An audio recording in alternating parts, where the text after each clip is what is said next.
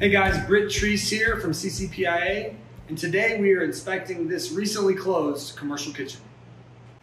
So we'll start from top to bottom with the kitchen components. First of all, we're going to take a look at the ceiling protection. It should be cleanable and fire safe. You can tell that by just taking a good look at the covering on all the ceiling tiles. If you look around this kitchen, there aren't barely any marks on the ceiling tiles. They're actually quite clean. There's a little bit of dust over there. That's about it. If you have a step ladder, you can lift this as well and take a look at the kind of material it's made of. In the back, it gets a little loud here. And on the underside. Next, we'll move to the exhaust hood. The first thing we want to look for with this exhaust hood is, does the hood cover all of the cooking area? Here we have a double stack convection oven. We've got a 10 burner range and a 4 burner low boiler over here. The second thing we want to check for is the hood made of steel or stainless steel? Right here. Next, we want to make sure all the baffles, that would be the gated openings in the back of the hood, are they all properly installed and present? Later, we'll take one of these down and show you what's inside of them. The fourth thing we want to check for is, do the fan and the light operate?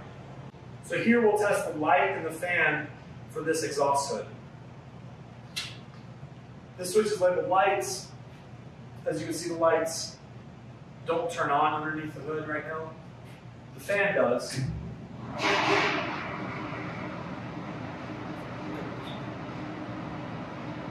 Feel the air moving there, being sucked out.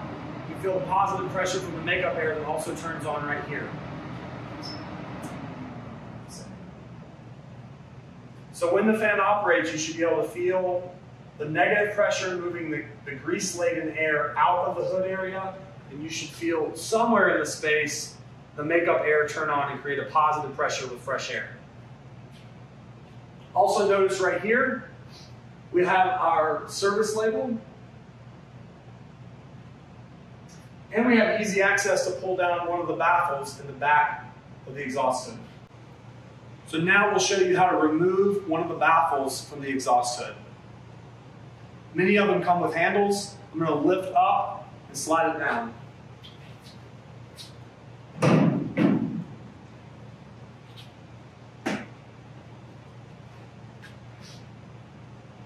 We'll take a look at this one over on the table. Here we have one of the exhaust hood baffles or grease filters that's been removed. You can look on the front and see some grease buildup here, some dust. You can also look on the back and see what kind of grease buildup is down inside this filter. This was not the greasiest I've seen, but it also could use some cleaning. Next, we'll look at the overhead fire protection that's installed inside this Type 1 exhaust hood. Each nozzle from the overhead fire protection should be centered on the cooking appliance. So here on this low boy, we've got 4 nozzles for 4 burners. Here in this range, however, we've got 5 nozzles for 10 burners, plus the nozzles aren't quite aligned on the burners, so we can write that up as a defect. Over here, underneath the baffles, we want to look for the grease trap. It should be installed just at the bottom of the grease filters. Here we'll take a closer look at the overhead fire protection nozzles over this low boiler. We want to be sure that each nozzle has a cap on it and that cap is not clogged. This was a little dirty. You can see a little grease buildup on these, but I wouldn't say they're clogged. Obviously, you're not going to test them out. Here we have two more components for the commercial kitchen that are mounted quite close to each other and along the egress path. This is the manual actuation device, or the pull alarm, for the exhaust hood and its overhead fire protection. As you can see, it's properly labeled. Its conduit is safe and not damaged. We have a safety seal here that says, "Seal, do not remove," so once used, it would need to be serviced again. We want to make sure this is not obstructed, maybe by this cooler or some other kind of storage, or if it was mounted underneath a countertop or something like that. It also must be 10 to 20 feet from the cooking area and 42 to 48 inches off the ground. The second component mounted here near the egress path, actually by this doorway back into the dining area, is this portable fire extinguisher. You want to verify that it's type K, which would be here on the label. You want to verify that it's serviced regularly. It must be mounted and easily accessible. For instance, it couldn't be blocked by this cooler right here or have storage all around it. Another detail with this portable fire protection or fire extinguisher, that again is a type K, you want to verify that it's been serviced regularly. Just above the service tag is actually the pressure gauge. A properly pressurized fire extinguisher will have a needle that's in the green. That's an easy thing you can do to check actually any fire extinguisher that's installed in a commercial property. Here we have a component that must be installed in every commercial kitchen, the triple basin sink. It's also called the 3-compartment sink or just a dishwashing sink. Every commercial kitchen will be producing dirty dishes, so they need to be able to sanitize and clean them in order to use them again and again. One important component of such a sink would be a dedicated water heater.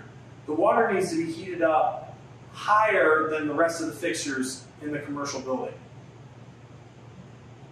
This hot water is needed to sanitize dirty dishes.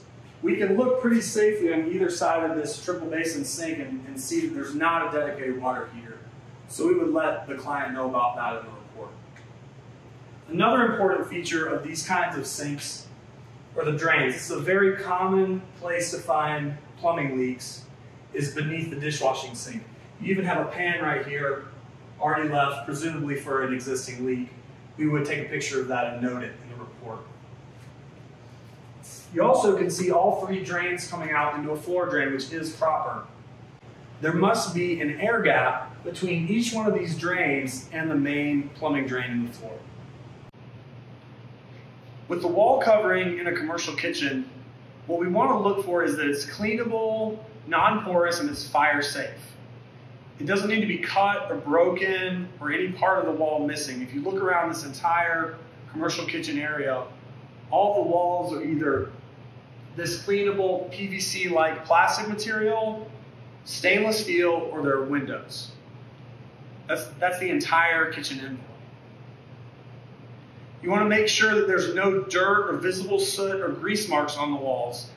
Those things would be evidence of either a fire or a lack of cleaning, and you would write those up and put them in your report. Finally, we'll talk about the floor covering. Here we don't have covering so much as we just have a concrete slab. Having interviewed the owner earlier today, we learned that all this cutting up on the floor is actually quite visible. You can even still see some of the cutting marks, as well as the different colors of concrete used. We know that there was extensive plumbing work done to this location in order to open it. When you're looking at a commercial kitchen's flooring, you want to ask yourself, is this flooring safe for the employees? The employees are the people who are using the floor on a regular basis. Is this concrete a non-slip surface? That's probably up for debate. I would think that when this kitchen is steamy and potentially greasy, this is not a safe surface. What should be installed on top of these areas, wherever employees are using them, would be rubber mats. And then they would need to be picked up and cleaned nightly, as well as the floor underneath.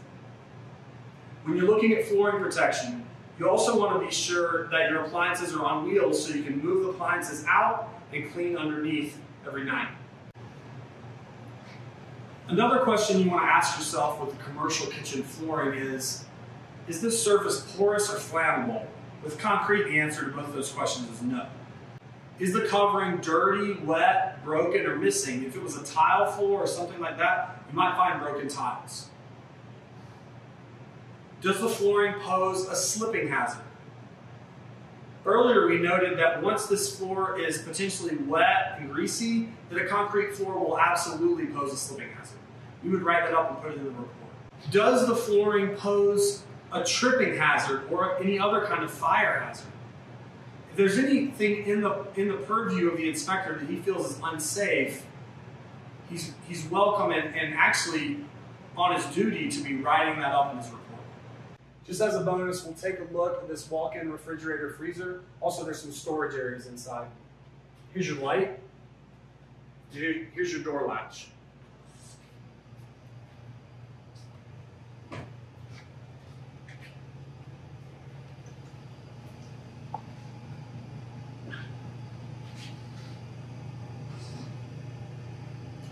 We're going to make sure none of this storage blocks either access out this door or creates any kind of other obstruction or unsafe situation inside this refrigerator freezer.